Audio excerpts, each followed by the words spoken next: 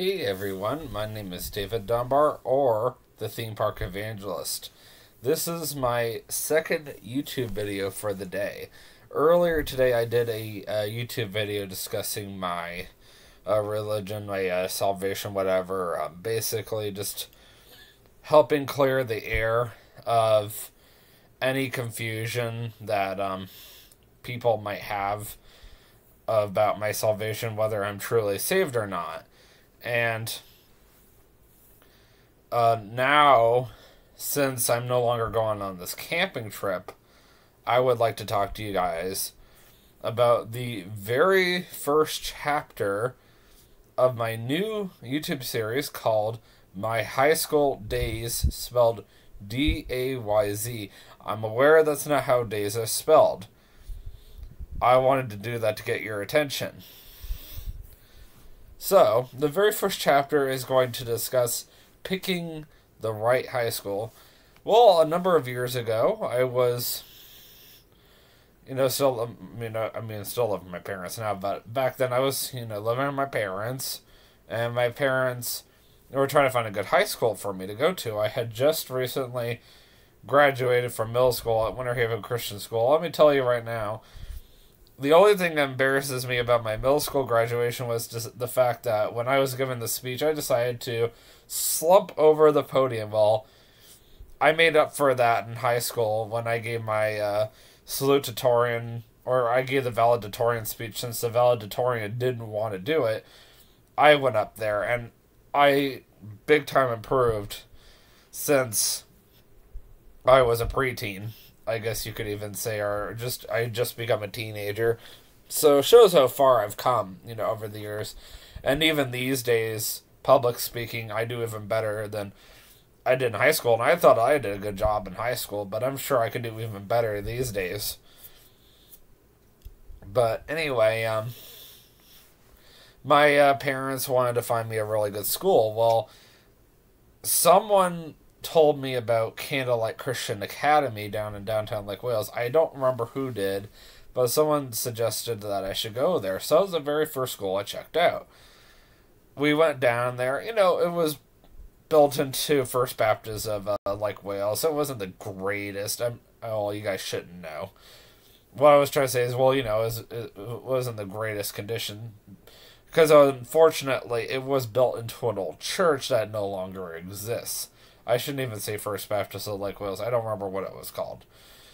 And my parents kind of took one look at it and went, it doesn't look like the kind of environment our son will grow up well in. And, I'm just talking to the principal. I'm talking to the vice principal. And it sounded to me like they did a really good job working with the kids there. And all that. I try not to judge a book by its cover. I like to get to know the book before I decide, well, do I want to judge it or not, kind of deal. So anyway, we checked out that high school, and then we checked out another one that my mom found out about from a parent, I'm assuming, or a teacher, about Haven Christian Academy, now known these days as Oasis Christian Academy. So we went down there, and, it was a much nicer looking school, and it seemed like it was a pretty promising school, so my parents were like, well, we're going to put them in here.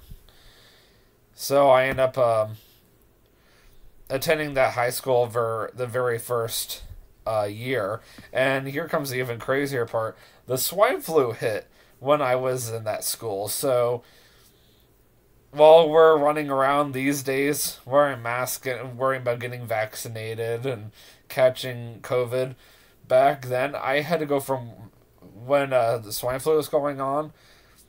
Every single classroom I went to, I had to use hand sanitizer. It was insane. And I thought that was bad. And, well, you can tell it's gotten a lot worse since then. And, thank God I'm not technically going to school in person these days with COVID going on. But even then, I don't even know what it's like to go to college right now, or even school for that matter, except for the fact that I have to wear a mask. And I only know that because when I go to Bible study on Monday nights, we have to wear a mask inside the building. But that's the only time that I know of that I have to wear a mask, and that's the only thing that I ever have to do. As far as do they have different school policies or procedures that are done throughout the day, I don't know. I just remember when I was in ninth grade, I had to use hand sanitizer every single time I went into a new classroom. Yes, not very fun. But more or less, that was the very first chapter behind my high school days. The very first year is not going to be that great because of the fact that what I'm doing right now is I'm preparing you guys for when I start going to Candlelight. Then it's going to get really good. It's going to get interesting. So, just bear with me. We'll get through the very first year. I'm not going to spend a ton of time on the very first year, so what I had in mind was the very first chapter was going to discuss how I got into the high school that I did, and then the second chapter I'm going to do orientation. The third chapter I'm going to talk about what it was like going to classes and all that fun stuff. The fourth chapter I was going to talk to you guys about my 2 electives I took that year. That was the very first time I ever took electives. They're basically classes that you want to take. And I really want to talk to you guys about the theater class or the acting class that I was in that particular year, as well as the cooking class, and how the two kind of intertwine, but yet between the two, I preferred the theater and the acting class overall, just because I'm very passionate about acting. And then I'm going to go into another chapter to discuss the computer editing class that I took the next year. I also wanted to talk to you guys about the most unusual high school project I've ever had to do, besides the geometry town I did later on in high school. I would like to talk to you guys about a poetry notebook that I did back in ninth grade. So that'll be another chapter. And then I believe for my final chapter, I'm going to basically talk about what it was like leaving there, and more or less kind of the kind of feeling. I was honestly really upset about leaving. I posted a lot about it. I ended up growing to like the school a lot more than I expected. And I was sad about leaving. And most people were like, "We're gonna see you again in a few months." And I knew already before the semester was even over that I wasn't going to be going back to that school. And that's another chapter I would like to talk to you guys about. I would like to talk to you guys about the learning development class I was in called Launch. It was for special ed students like myself. And I just really want you guys to understand where my mindset was at in ninth grade versus now.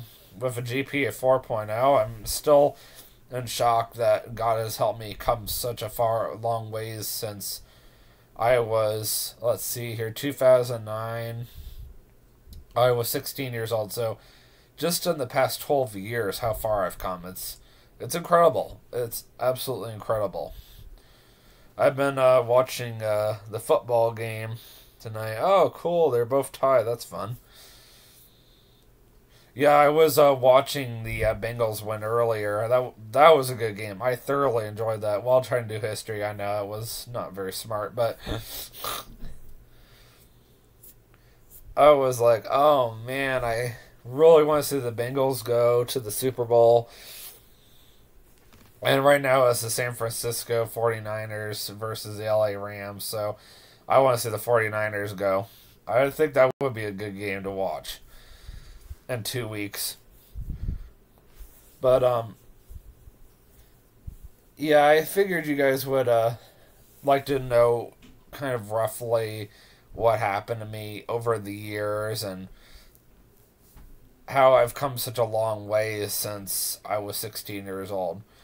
But I will see you guys in the next vlog, which more than likely I'm going to do tomorrow. at some point, because the nice thing about my days off right now, while I'm getting 2-3 days off a week, is the fact that I have more time to work on my YouTube channel and still get schoolwork done and still relax. So that being said, I will see you guys in the next vlog, and always remember, you can do all things through Christ who strengthens you. Have a great night. Peace out.